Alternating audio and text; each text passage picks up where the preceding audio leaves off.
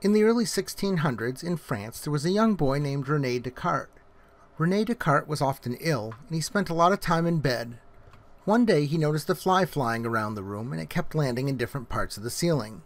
He wanted to keep track of where the fly was, and so he arranged the ceiling into a grid using the tiles as a guide, and began recording the spots where the fly would land. This inspiration created what today we know as the coordinate plane, which is used in mathematics all around the world. The coordinate plane consists of an x-axis, which is horizontal, and a y-axis, which is vertical. The x and y-axis break the grid into 4 pieces, known as quadrants: the first quadrant, the second quadrant, the third quadrant, and the fourth quadrant. These are typically written with Roman numerals I, II, and IV, but we have numbers for them in our system: 1, 2, 3, and 4. To remember the order in which these are arranged, think of the letter C. We start with quadrant 1, and we move around the letter C to quadrant 4. In algebra and geometry, we often use the coordinate plane to state the place where a certain point lies. That location is known as the coordinates. Notice on the graph there's a blue dot. We want to know where the location of that dot is, or in the case of Rene Descartes, where the fly is landed on the ceiling. We first look at the x. Notice that the point is above the 5 on the x-axis, and so the x value there is 5. Now let's look at the height. Notice that the height lines up with the 3 on the y-axis. We name our point as a coordinate pair, or an ordered pair, x, y. The x is 5, the y is 3. So we write this location as 5, 3. This is not to be confused with interval notation, but rather is simply a location on the graph. These are called the coordinates of the point. Anything in the form x, y is called an ordered pair. Now let's try a few more points. Can we write the coordinates of this point? Please pause the video here and see if you can write the coordinates. Let's see how you did.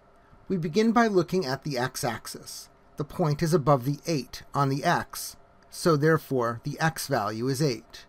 We now look at the y-axis. The point is at the level 2. The x is 8, the y is 2, so the coordinates of the point are 8, 2. Let's try another one. Can you write the coordinates of this point? Please pause the video here and come back when you've finished.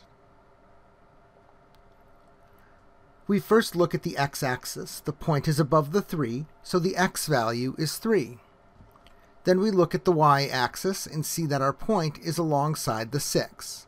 The y is 6. Since x is 3 and y is 6, we write this as the ordered pair 3, 6. That's the location of the point on the graph.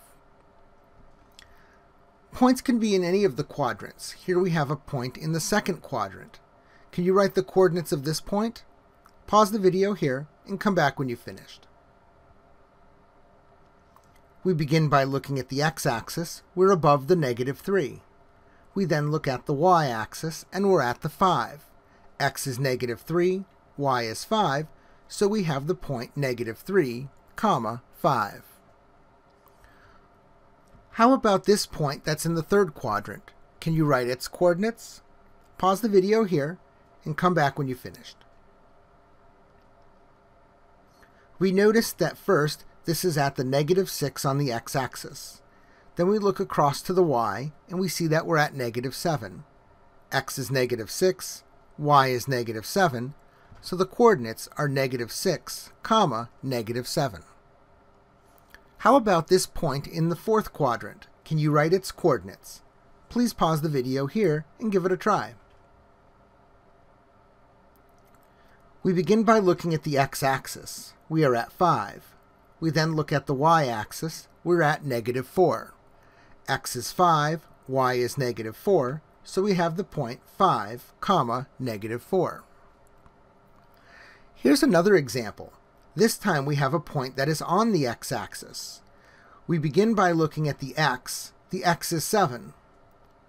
How high is the point? It's not high at all. In fact, it's right on the axis. It's at 0. The coordinates of this point are 7, 0. Here's one for you to try. Can you write the coordinates of this point? Please pause the video here and give it a try. We look at this point and we see that the x value is -3. We also see that the y value is 0. That gives us our x is -3, our y is 0, -3, 0. How about a point on the y-axis? We first look at the x value, go down to the x-axis, and we are at 0 on the x-axis. How high are we on the y-axis? We're at 4. X is 0, y is 4. The point is 0, 4. Here's one for you to try. Can you write the coordinates of this point? Please pause the video here and give it a try. We first look at the x-axis and see that our x-axis is at 0. We then look at the y and see that we're at -5. X is 0, y is -5, so we have 0, -5. Here's an interesting one for you. Can you write the coordinates of this point where the x and the y-axis intersect? Pause the video here and write down what you think the coordinates of this point are. In this one, it turns out that both x and y are 0. This is the point 0, 0. This is where the x and the y-axis intersect. This point has a special name called the origin. Sometimes we actually want to plot a point ourselves. Look at this exercise. Plot the point 2, 7.